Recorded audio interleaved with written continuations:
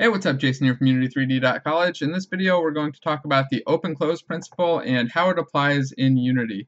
This is the second of the solid principles. If you haven't seen my video on the first, the single responsibility principle, go check that out when you're done with this one. But for now, let's just get started. So I have here a sample scene, the little project that has a spaceship and a weapon on it that, as you can tell, maybe looking at this, that it's going to fire off a bullet. And if I hit play and click, we should just see a bullet fire off. My bullets are just little spears, nothing too exciting, and I can fire once a second based on that refresh rate. Let's look at this script real quick, and if we take a real quick look, you'll see we've got a bullet prefab that was already assigned there, a refresh rate, next fire time, just to keep track of when we can fire again using this can fire method, and then in update we check if we can fire. If we click fire 1, which is like left click or space or Control or A button. Then we fire the weapon, and to fire the weapon we set the refresh time right here, then we instantiate the bullet and launch it forward. So that's cool, like we got a nice basic little bullet launching system. But now let's say our project needs a missile launching system too. So our ships now need to fire something, more than just bullets. So let's go into the second scene we have set up here. We've done a little bit of a change here. So now you can see I'm using another version of this weapon script. I just named them weapon 1, 2, and 3. It's essentially the same script with some changes. This one's much worse though. So let's take a look. We've got here a bullet prefab and a missile prefab. If I play and start shooting, the bullet should fire out. Now if I play and I don't have a bullet prefab assigned and instead I have a missile prefab, let's drop that in there and start shooting, we'll see the missile fire out. And the missile is just a square box, and right now it's flying at the camera because it's picking a random target. So that's why it's coming right at us. Or I think it's picking the first transform in the scene. So that kind of works. We can do two different things. Let's look at the code and see how that looks. You see now we've got two different prefabs here. We've got the same refresh, the same fire, the same check for update to see if we pressed fire. Oh, actually, we're not checking if we can fire. So we do like can fire and that. So we want to make sure that our refresh rate is obeyed. And then we fire weapon, but in our fire weapon, it's starting to get a little bit messy. We have these bullet prefab checks here. So if we have a bullet prefab, we instantiate that and launch it the same way we were launching it before. If we have a missile prefab, we find a target, create the missile, and then set the target for the missile. And as you can see here, every time we want to add new functionality to this weapon, if we go with this model, we're going to have to keep adding in changes to this script. So our weapon is definitely not closed for modification, which is the second part, that closed part of the open-close principle. It's also not open for extension. There's no way to improve this class or make it do more without going in and modifying the class. So right now, while it's not terrible, it's on the path to getting really bad. You can imagine once we have 5, 10 different types of weapons, all of a sudden this fire weapon code gets messy and this class starts growing and growing and growing, also violating the single responsibility principle and just doing way too many things. So let's see how we can refactor this down into a method or a solution that follows the open-close principle and keeps things a lot cleaner, makes it so we can modify our behavior without modifying the weapon class. So I'm going to open up the sample for weapon 3 right here and don't save. Now if we look here, this spaceship is a little bit different. We've got a weapon script on it, again just named weapon 3, third version of this, and all you see here is a fire refresh rate, and then we have an additional script here for a bullet launcher. Now I'm going to press play one time, just show that it works. And then we're going to dive into the code and see how this is set up and why this could be better. So the first thing I want to do is open up the weapon script.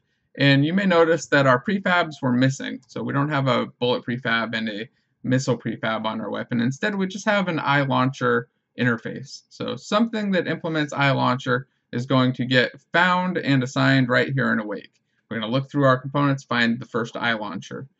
Now, in our fire weapon method, all we call is launcher.launch this. So our weapon doesn't care how the launcher does what it does. It doesn't care what it actually launches out. It could launch out a bullet, it could launch a missile, it could launch a laser, it could launch some little mini drone ships that fly around.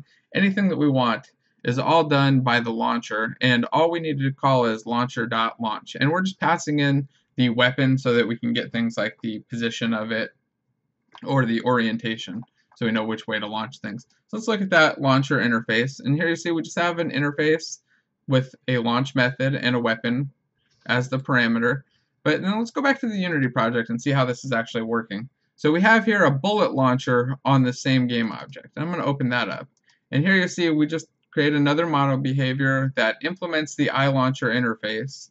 And here in the launch method, we do the specific code for launching a bullet. So a lot like in our weapon 2, where we had this if statement with this chunk of code here that we had to paste in, and we had to keep modifying weapon 2, keep adding new functionality. Instead, what we do here is just create a new launcher class that does whatever that launcher needs to do with whatever specific fields that launcher needs, and then we call the launch method and it does all the work.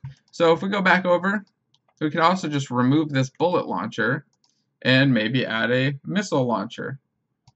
And now you see the missile launcher has its own field for prefab for a missile. Just assign the missile, press play and start, and the missile should just start flying at the enemy ship. I think I'm not obeying refresh rates here. Yeah, I'm not. So let's do the if can fire and input fire down. So I was hitting the button a little too fast and they were coming out quick. I want to look at the missile launcher real quick again, just to reiterate how this works. So again, we have the iLauncher interface implemented on the missile launcher, which just has a launch method. Again, no difference between this and the bullet launcher's definition for a launch method, or the interface for the launch method. They have to be the same. And in here we do something totally different. We find a target, and then we instantiate a missile and set a target. And again, remember that going this way, we can start to have fields on here like serialized field. We can have like a private float missile self-destruct timer, like that. And we can have like a field where the missiles self-destruct and they blow themselves up after a while. And it could vary per launcher, not just on the missile prefab. And we don't have to go into our weapon script to change it. In fact, the way this is set up right now, I probably wouldn't have to jump into this weapon script and modify anything anytime soon. I can't think of anything that I would need to add for this basic launching stuff. So hopefully this is a little bit helpful and kind of explains how to use open-close principle in Unity. There are other ways that you can follow the same principle with abstract classes, sometimes just with delegate events on things. So another way we can do this is have our weapon fire off an event and then have other components on the game object just listen for that event. Again, we'd still be following the same principle where we're not having to modify our weapon. But this is just an easy, simple way, and it also shows how to use interfaces. So it's one that I like to use. Definitely try it out. If you start to see some messy stuff like this where you're starting to get a bunch of if statements or switch statements to handle the logic of your class, consider splitting it up, use an interface, make it clean, and you'll be happy in the long run. So hopefully this video is helpful. If you like it, don't forget to share with friends, hit thumbs up and subscribe, and thanks for watching.